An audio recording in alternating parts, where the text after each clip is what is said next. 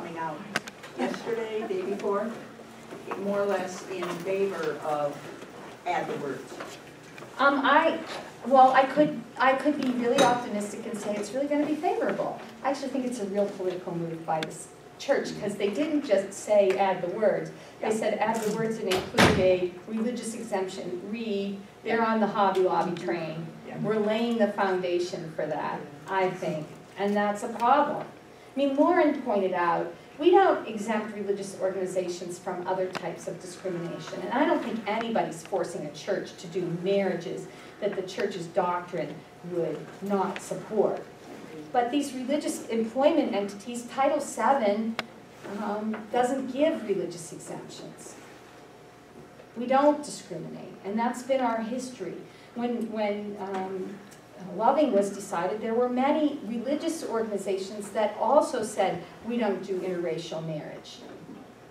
And the US Supreme Court said, miscegenation laws were unconstitutional, and the civil rights laws were passed at the same time, and no religious exemption was given for those churches. Do you have to be a church under this proposed legislation? Religious organization. A religious organization. So a person like ran the bakery, if they're just running a bakery, just because they're a member of a church, they couldn't get the exemption, could they? Well, Hobby Lobby is not. That's right. I don't know, but Hobby Lobby, there's no Hobby Lobbies around here, but I'm assuming many of you, it's just like Mike's, a different version of Michael's. It's a great big huge store. It's a closely held company in the sense that their stock is not publicly traded, and in the case the court draws a big line and says we're not talking about publicly traded big companies, but I mean these privately held companies can be massive, massive, and they have no religious purpose in their corporate charter.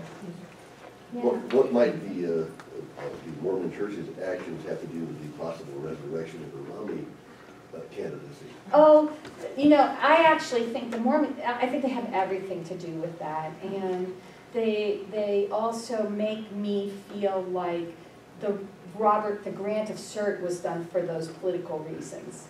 I hate to be that cynical, and I usually try not to be with regard to the court, but I really do think that they've decided the gay marriage issue is lost. They don't want to have to campaign on it in those jurisdictions that don't have it. They want something to happen that takes it all out of their arena and puts it in some other arena. And the court, stopping this whole silliness and overruling the Sixth Circuit, will do that. And I think that's a lot. I do think that there's just a lot to that. Who can know? We can't be mind readers, but yeah. So Liz, if we take your first bullet up there and frame it a little differently, if the court reverses the Sixth Circuit decision, then does DOMA go away? No. It totally depends on what they say, but I think so. If the court reverses the Sixth Circuit, I think that means the decision is not going to be on federalism grounds. And they are going to have to engage the equal protection argument. And they're going to have to say that these laws, including ones that were adopted 50 years ago, they have become so informed with animus that they cannot be rationally justified. And I would think that would apply to Section 2 of the DOMA also. Hope you're right. We'll see what they do, but yeah. Yeah, is there any historical precedent for gay marriage? I don't mean relationships, but marriage itself through history. Not that I know of. No, there is. There's a famous book on it by the Yale scholar, and quoting the marriage services from the Middle Ages. Is that Bill Eskridge? Is that? Oh, no, that's not his name. He died of AIDS. He's about this alive. He's Murph. I think that. I can't remember his name.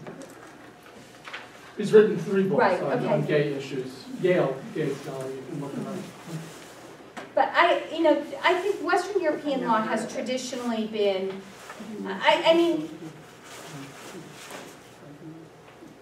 I think a Western European marriage law And our law in the US has grown out of religious Christian marriage laws, Catholic Church and other Christian offshoots in Europe, and has largely been different sex. I think the history argument, it's just not one that's in my world worth fighting. Because I think you end up taking isolated incidents. I don't think the record is as uniform as we might think it is, but I think it's just dominantly a record of heterosexual marriage. But I kind of think, I'm not sure that that matters. Circumstances change, the world changes around it, ensconcing social relationships into that kind of affordances. But I just think we don't have very much precedent for that in lots of different areas.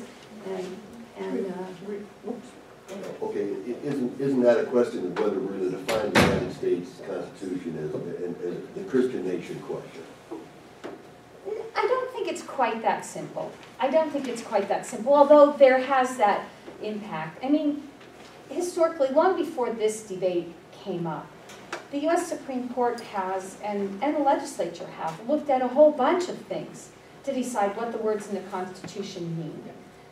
And they've looked at practices, they've looked at history, they've looked at tradition, they've looked at changing mores, they've looked at a whole bunch of things that reflect sort of the felt needs and mores of society at given points in time in our history. And so I think it's perfectly relevant to look at the history of marriage and to consider the fact that marriage has traditionally been a relationship between men and women when you're evaluating whether this new law change is good public policy or is constitutional. Well, the separation of church and state, though, means you can't take the religious principles and put them into... Well, that's kind of my argument. We've done lots of things with marriage law that is not consistent with our religious norms about marriage. So the big one that I always talk about with my students is no-fault divorce.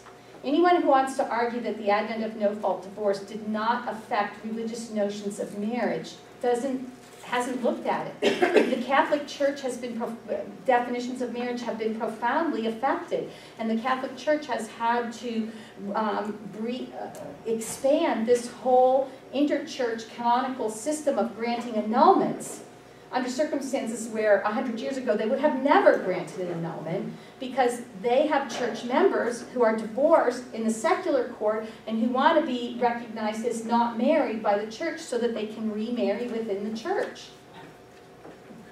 We do change. And that's a profound impact on the Catholic Church and on that church's ability to define what marriage means for the church. But I argue we have the First Amendment out there so that the church's need to have marriage defined that way isn't an argument for why public policy should go that way. We've got to consider secular arguments. But I think it's really important to be respectful. Recognizing gay marriage is going to have a profound impact on the teachings of certain conservative religions. It just is. And to say that it's not, I think, is to be fairly disrespectful of those religious traditions. But I still don't mean that I don't think the First Amendment means that those religious traditions don't get to dictate public policy in a way that protects them. I can't remember which one of the major southern churches, but after the Supreme Court said you can't prohibit somebody who's not white from marrying somebody who is white. And I mean, it took them a couple decades to change their church rules to say they would perform weddings between somebody who was not white and somebody who was white.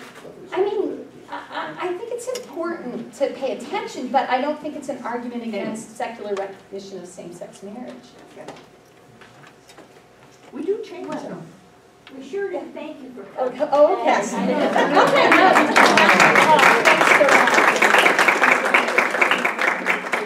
I just want to tell our members that on behalf of the State League, our president, Muriel Roberts, sent a letter to the State Affairs Committee urging them to add the words. And we all know it's going to be a tough road, but we want it to be official.